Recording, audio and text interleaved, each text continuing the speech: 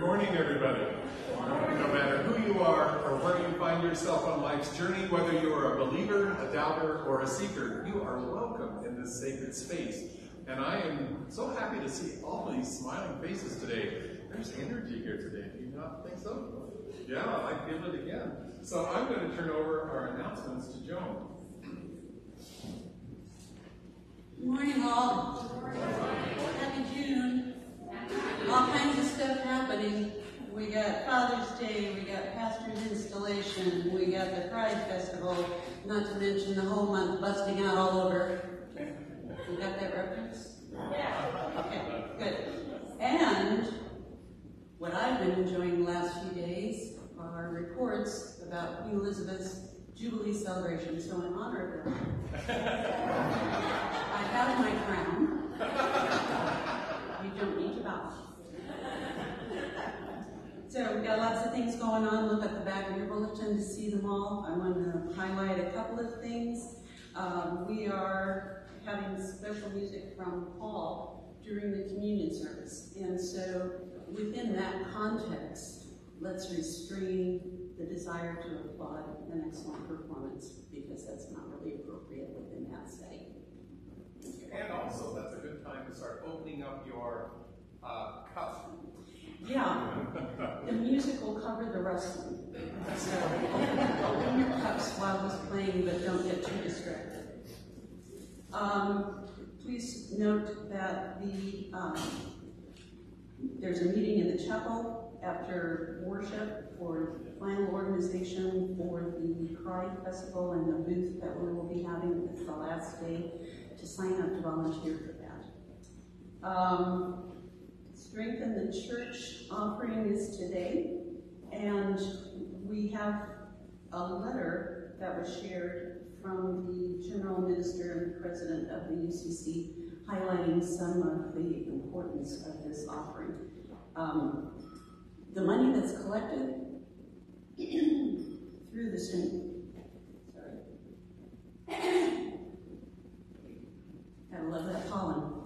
The money that's collected through this offering, which is one of the 5 for 5 offerings that we participate in, the conference and the national setting, conferences and the national setting share that money equally. And the funds support the things like leadership development and new churches and growth of ministry and also innovations for existing congregations. We know through our own experience and all the things we've been reading that, you know, the 2 years into the pandemic, we still have signs of life and resilience and ingenuity and growth and enduring hope within the UCC and local congregations, and this offering helps with some of those initiatives. Many churches actually reported that their giving rose in 2021, which is a great sign. Even in the midst of sorrow, people are stepping up and supporting the things that are important to them. Churches learn how to connect virtually for pastoral visitation, prayer, worship, and fellowship. We did that. Sometimes kicking and screaming, but we did it, and we're expanding on it. All that we do to strengthen our churches extends the kingdom of God. Preaching the gospel is our collective calling. Even a raging global pandemic cannot suppress either our desire or ability to preach that gospel, nor the Spirit's ability to change lives when we do. So please support that offering today. The envelopes are at the back if you didn't pick one up already. And I also would just point out the branching out for June and July is the notices on the table in the fellowship hall. We're supporting the Women in Community Service Home for teen girls, and there's a list of items there, and also the newsletter of things that they particularly need. So, any other announcements that anybody wants to make? Yes, I have 2. Okay, I'll just go sit down. All right, thank you. The first announcement, this church has had a long-standing history with Camp Kaleo, and I've received word that they are in dire need of help. They had a huge windstorm here a few weeks ago that damaged a lot of the area over there. Cabins have yet to be totally cleaned and up for par for camping this summer, and they're also looking for kitchen help. So if you have free time and would be interested in driving over to our Camp Paleo, give me a call, and I will get you the right number to call David and find out exactly how your talents may be used there at the camp.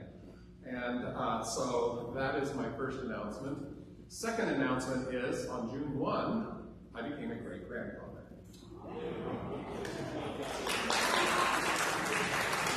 You know how we grandpas are. We have to boast about these. And John Stephen weighed in at 7 pounds and 12 ounces. And as I understand, mother and child are doing well. And I also understand that John's grandfather is also doing pretty well for going through this experience. It's his first time being a grandfather. So, all right, those are my announcements. Let us then begin our worship with our call to worship, and I invite those who are able to stand to do so.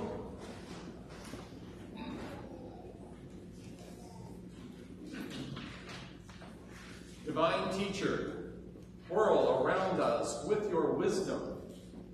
Divine Comforter, encircle us with the peace that comes only from you.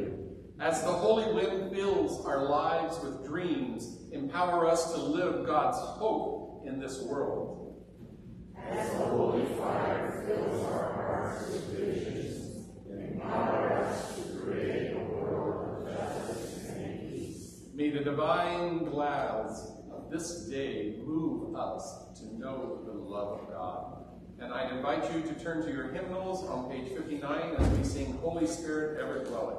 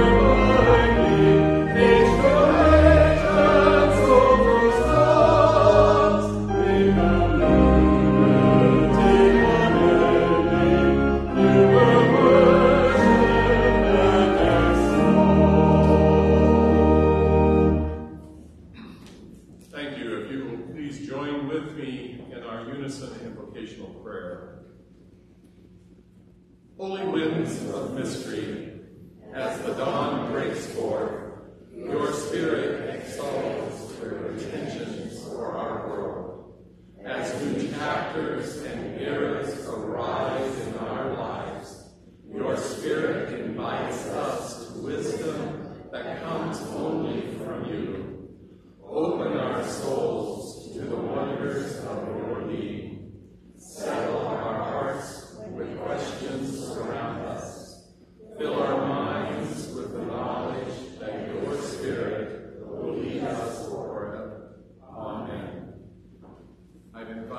Lisa and our children to come forward.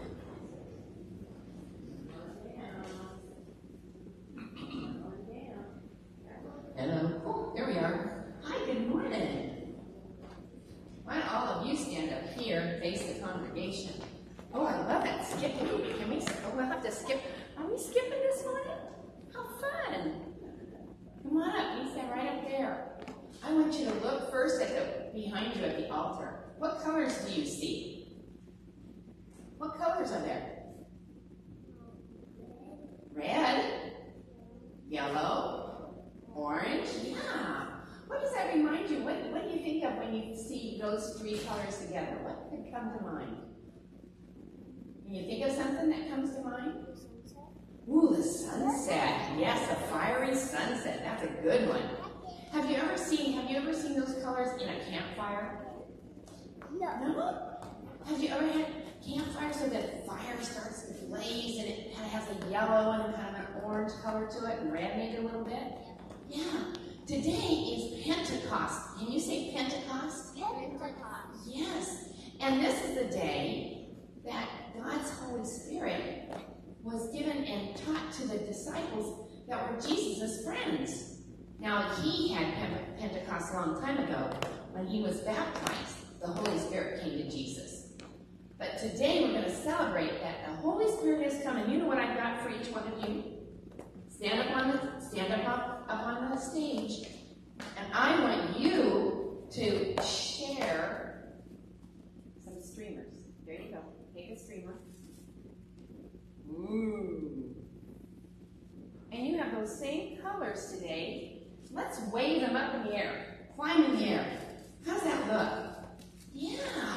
So we are celebrating that the Holy Spirit is here with us today. And that's our story for today. Can we say a prayer together and everyone can follow along? Okay. Dear God, we thank you for the Holy Spirit. And that the disciples continue to teach us what Jesus had taught them to do. And we love you, God. And all God's children say, Amen. Good job. Come here.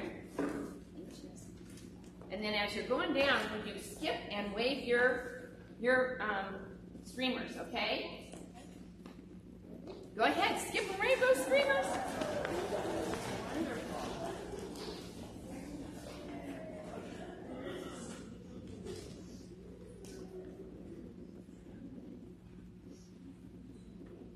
Well, to help us shift gears here just a little, as we enter into our time for our prayers of the people, I'm going to ring a bell to where we can just spend a few seconds kind of recentering our minds as we go into this time of speaking to God, either through our hearts silently and or verbally exercising our concerns and our joys during this time. So, shall we let's take 3 deep breaths. Exhale. Inhale. Exhale. And one more. Inhale. And exhale.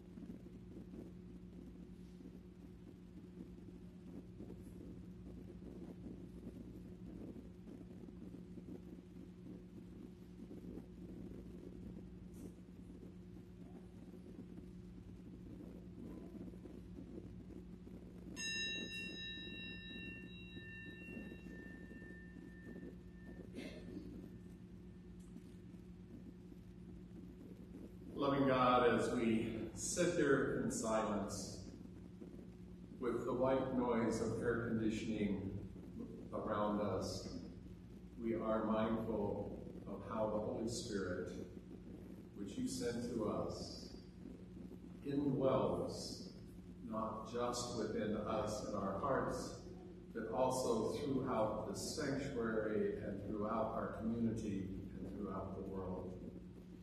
It helps us to remember things that are beyond us, beyond our concerns. We ask that you continue to guide us, to show us your light as we strive to become more holistic as humans.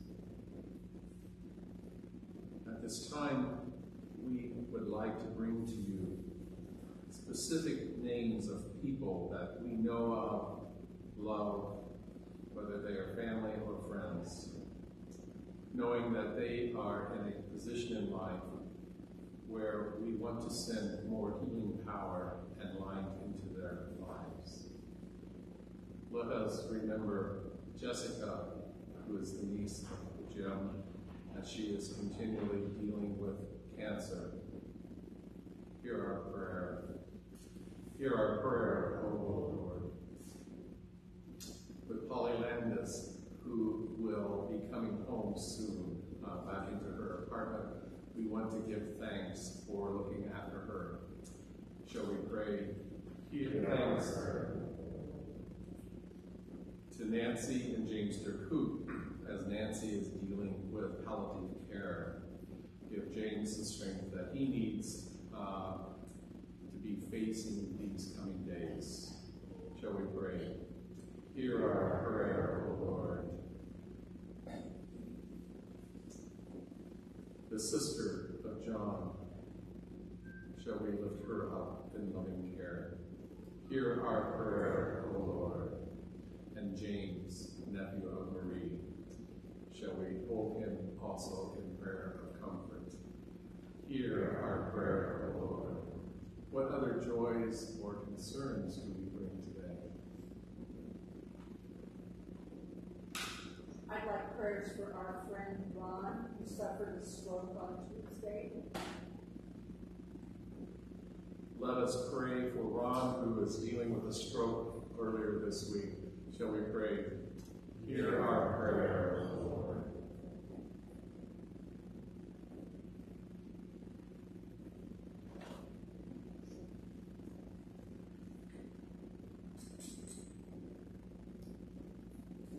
Let us then pray the prayer that Jesus taught his disciples to pray. Our Father, who art in heaven, hallowed be thy name. Thy kingdom come, thy will be done, on earth as it is in heaven. Give us this day our daily bread, and forgive us our debts, as we forgive our debtors. And lead us not into temptation, but deliver us from evil. For thine is the kingdom, and the power, and the glory forever. Amen.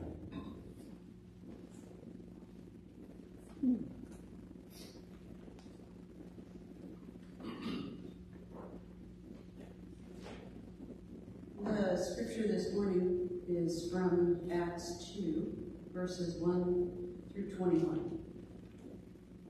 When the feast of Pentecost came, they were all together in one place. Without warning, there was a sound like a strong wind, gale force. No one could tell where it came from. It filled the whole building. Then, like a wildfire, the Holy Spirit spread through their ranks, and they started speaking in a number of different languages as the Spirit prompted them. There were many Jews staying in Jerusalem just then, devout pilgrims from all over the world. When they heard the sound, they came on the run. Then, when they heard, one after another, their own mother tongues being spoken, they were thunderstruck. They couldn't for the life of them figure out what was going on, and kept saying, "Aren't these all Galileans? How come we're hearing them talk in our various mother tongues? Parthians, Medes, and Elamites, visitors from Mesopotamia, Judea and Cappadocia, Phrygia and Pamphylia, Egypt, and all parts of Libya belonging to Cyrene, both Jews and proselytes, even Cretans and Arabs. They're speaking our languages, describing God's mighty works. Their heads were spinning. They couldn't make head or tail of any of it. They talked back and forth, confused. What's going on here? Others joked. They're drunk on cheap wine. That's when Peter stood up and, backed by the other 11, spoke out with bold urgency. Fellow Jews, all of you who are visiting Jerusalem, listen carefully and get this story straight. These people aren't drunk, as some of you suspect. They haven't had time to get drunk. It's only 9 o'clock in the morning. This is what the prophet Joel announced would happen. In the last days, God says, I will pour out my spirit on every kind of people. Your sons will prophesy, also your daughters. Your young men will see visions, your old men dream dreams. When the time comes, I'll pour out my spirit on those who serve me, men and women both, and they'll prophesy. We set wonders in the sky above and signs on the earth below, blood and fire and billowing smoke, the sun turning black and the moon blood red before the day of the Lord arrives, the day tremendous and marvelous. And whoever calls out for help from me, God, will be saved. This is the scripture for today. May we hear the word of God in it for us.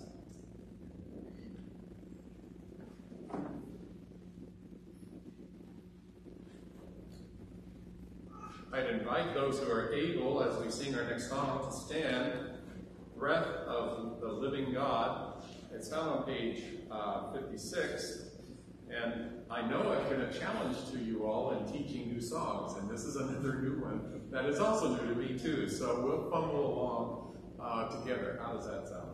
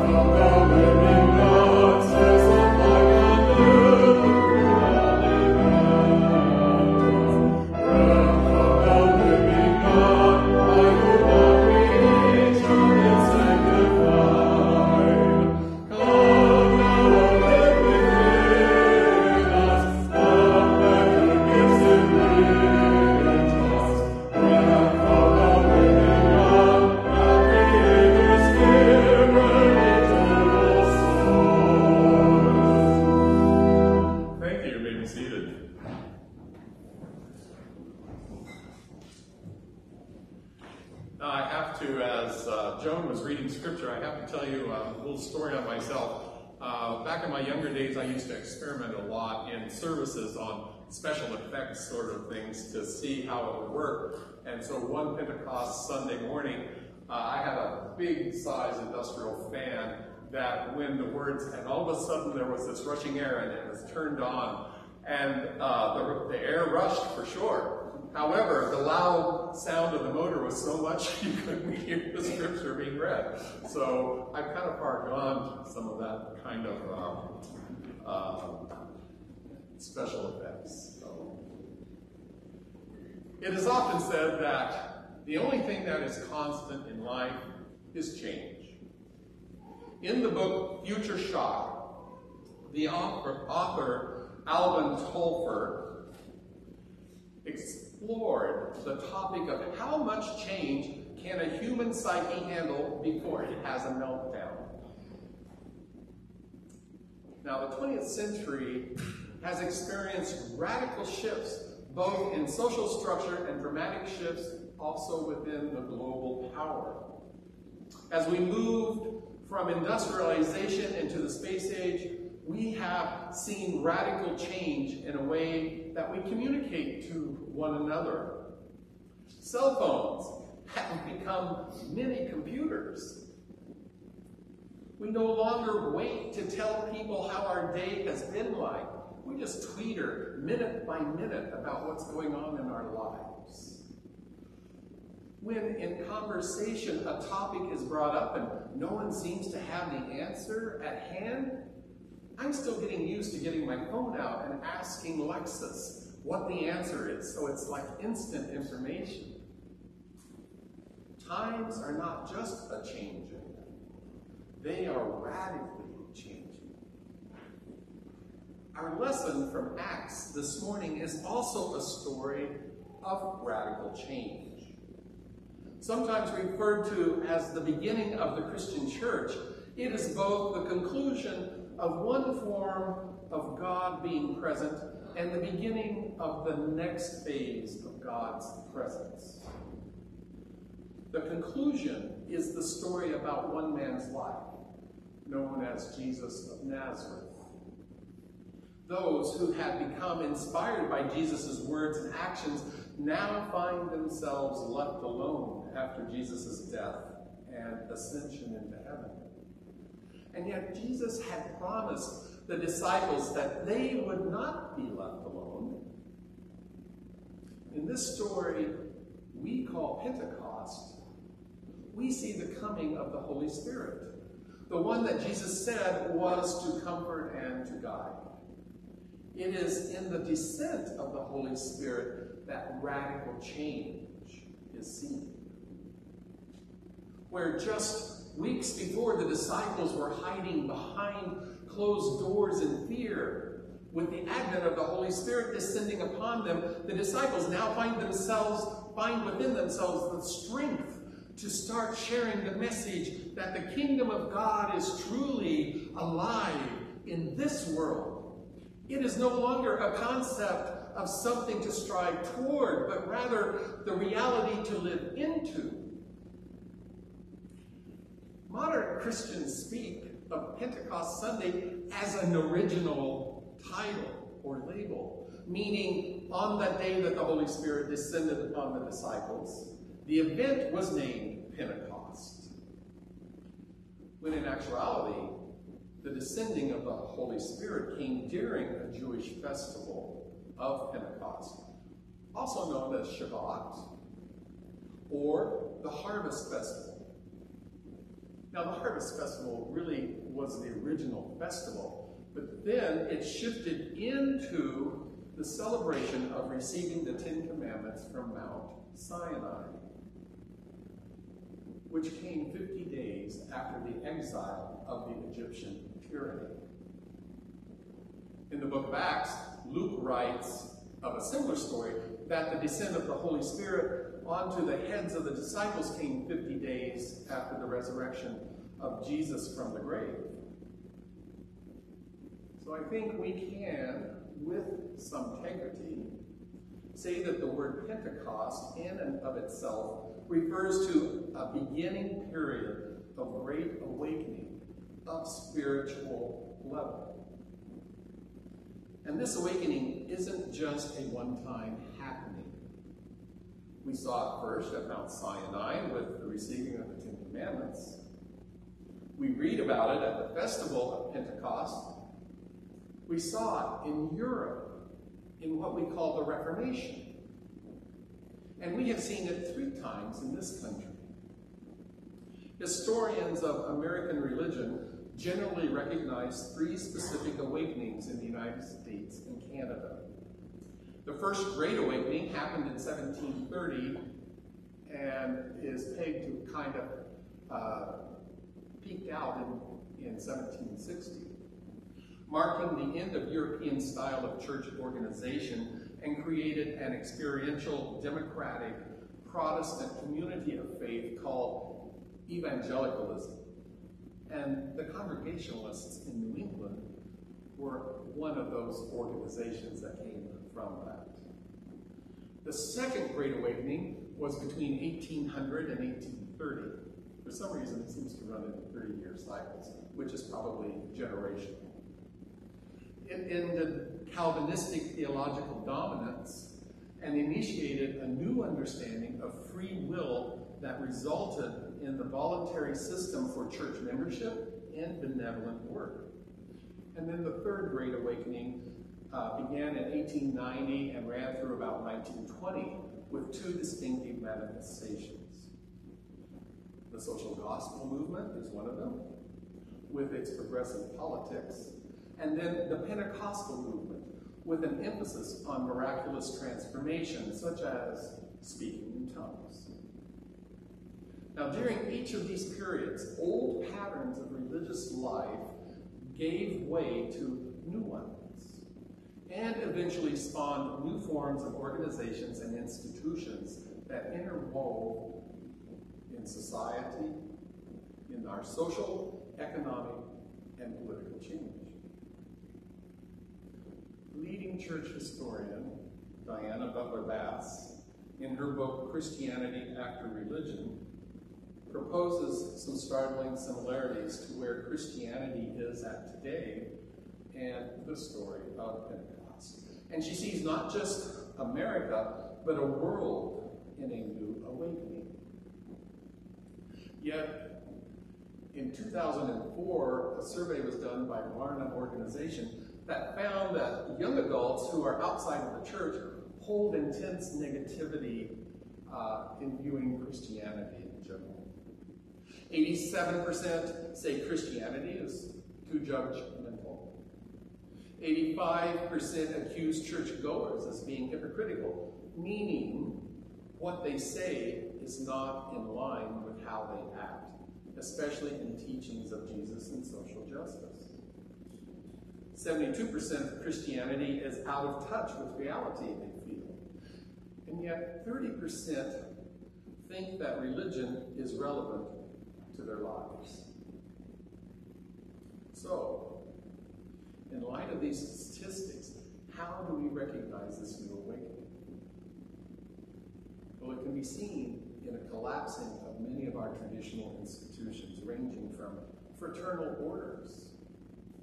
How many elks do we have being enrolled today? How many, I can't even think of any of the other social organizations anymore that are fraternal. My dearest friend is a member of one, but they're all white hairs. So there just is not this enrollment coming in anymore.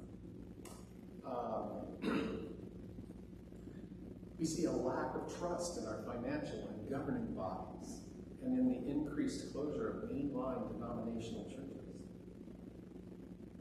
So how often do we hear someone say, well, I'm spiritual, I'm not religious?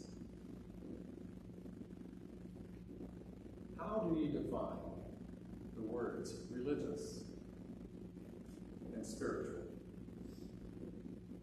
Are they separate unto themselves in action? Or can there be a blending between religious and spiritual realities? Well, religious is a European definition, which has come to mean a system of beliefs about God. In modern times, religion has become indistinguishable from systematizing ideas about God. It has categorized, organized, objectified, and divided people into exclusive worlds of right versus wrong, true versus false, orthodox versus heretic, and us versus them mentality. Is it any wonder that 70% of young people steer clear of organized religion? And yet the root word of religion is religio, which means faith living, subjective experience including love, veneration, devotion, awe, worship, transcendence, trust, a way of life, an attitude toward the divine or our nature. The word religio is actually more in tune with our modern understanding of what it means to be spiritual. This then explains the major shift in just a decade to many Christians considering themselves both spiritual and religious, instead of separating religious and spiritual. These people are using the institution, their denominational affiliation, as a part of their spirituality and how they grow. Our text in Acts ends with Peter saying, "Everyone who calls on the name of the Lord shall be saved." Diana Butler-Bass points out that the word salvation has become to mean eternal life in most of the modern religious circles.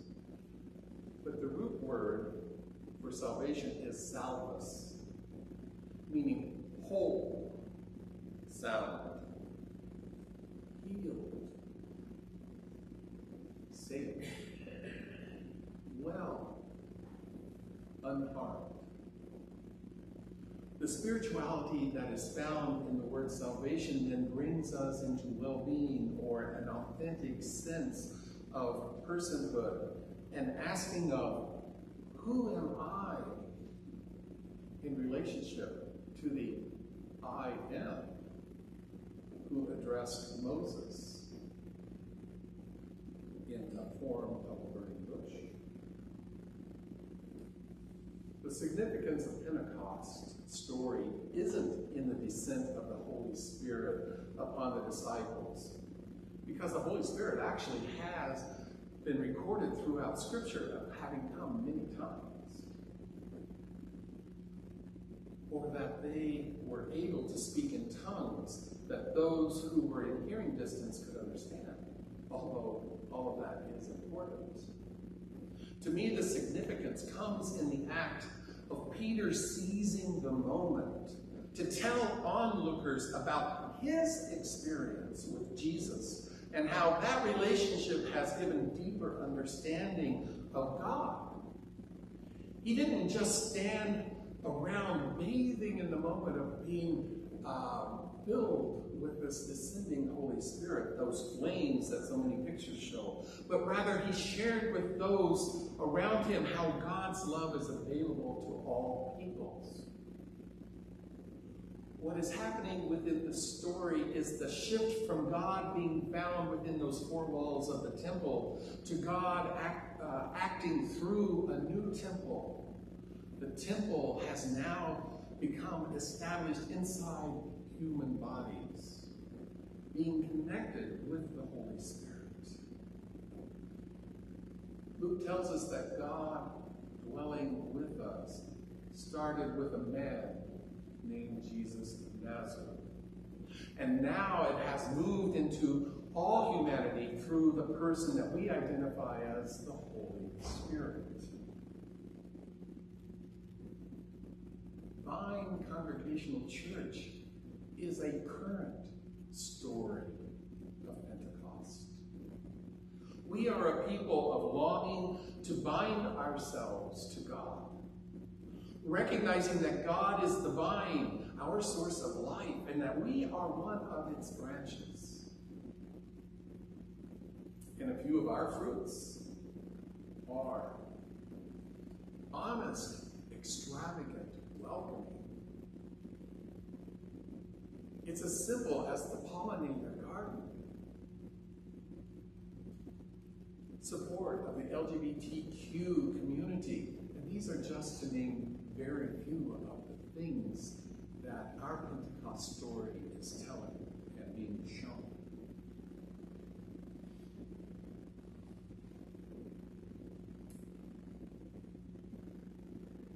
We, as a family of faith, work at enfolding ritual and faith with experience and wonder. A spirituality that enlivens the heart and opens the soul to greater possibilities beyond who we are right now. The world is in its early stages of a new awakening. An awakening going on around us is not an evangelical revival. It's not returning to the faith of our fathers or recreating our grandparents' church. Instead, it is a great returning to ancient understanding of the human quest for the divine, reclaiming a faith where belief doesn't mean having all the answers, where behavior is not followed by a list of do's and don'ts, and where belonging to a Christian community is less like joining an exclusive club, but more of a relationship with God and with others. A religio and the experience of the selfless. As new days with days with new challenges present themselves, I challenge you to, on this Pentecost Sunday, to ask this question. Who am I in God? All week long, ask yourself, who am I in God? For this is the beginning question on a journey of a living spirituality that will bring with it a new awakening within our own soul. Amen.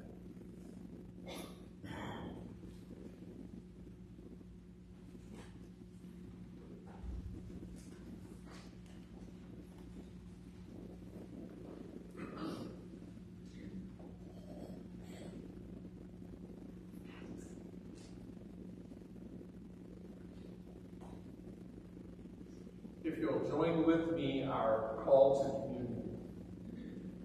We celebrate the divine who hovered over creation and brought order out of formlessness. We praise you, Spirit. We celebrate the divine Spirit who filled Jesus with power and wisdom and through him made divine life available to all. We praise you, Spirit. We celebrate the Spirit who has been poured out on all people and lead us into the reign of God. We praise you, Spirit. And so, as we gather at this table, we recognize the Spirit's presence among us, and we open our hearts to the Spirit's influence. Please join with me in this affirmation of faith. We believe in the divine Creator of all that has been made, the parent of the whole creation. We believe in the divine Savior of all that has fallen, the restorer of our broken world. We believe in the divine life of all that lives, the love that binds all things together in one divine family.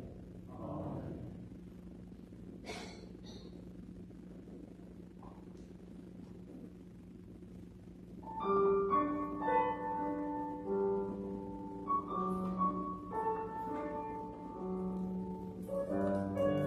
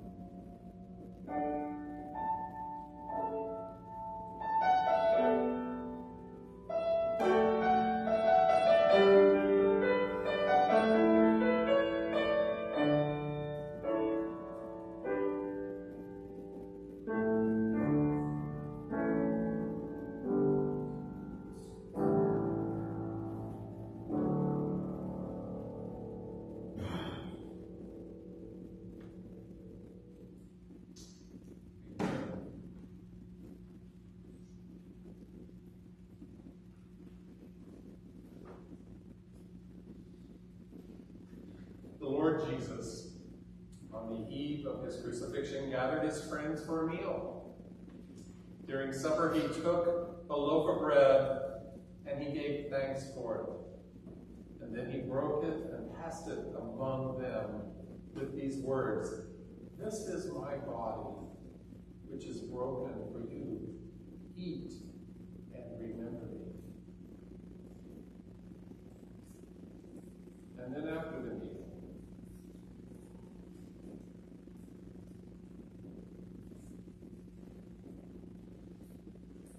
Jesus took the cup of wine and gave thanks for it. Then he passed it among them with these words, "This is my blood, which is shed for you. Take, drink, and remember." So now we eat and we drink, and we remember Jesus and the divine love that he showed us.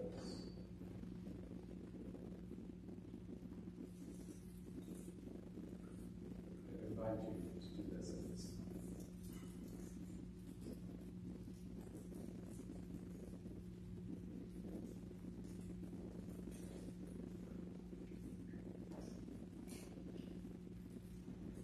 Spirit, as we share this bread and wine, let it be sharing in Christ's body and blood, Christ's life and presence. And may we embody your life, love, and presence in our homes and community. Amen.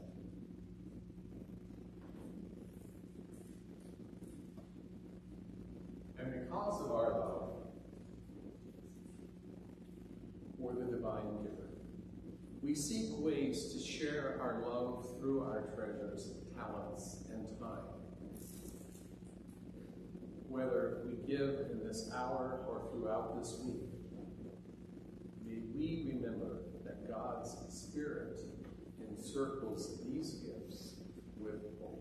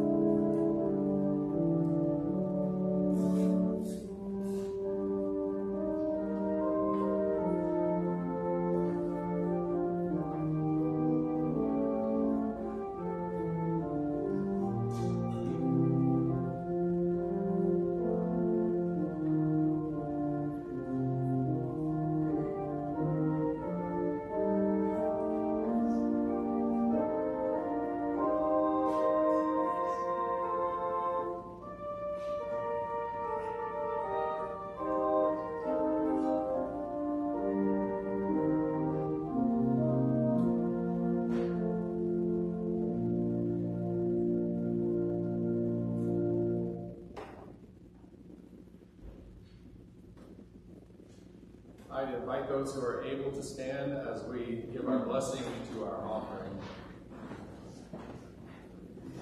If you'll pray with me. Holy winds of excitement, may the gifts we share today and throughout this week nudge us to dream your May our giving inspire us to embrace your visions for our world. Holy Spirit, enliven our souls to create your realm of justice and peace on earth. Amen. And our closing hymn is found on page 373. They did not build in vain.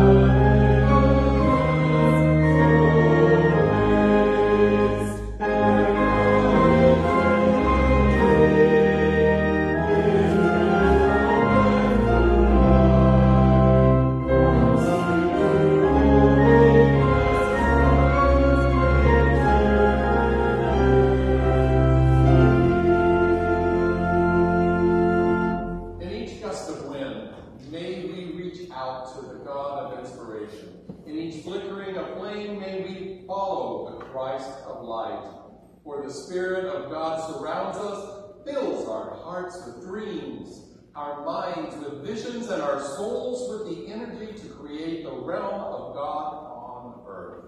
Amen.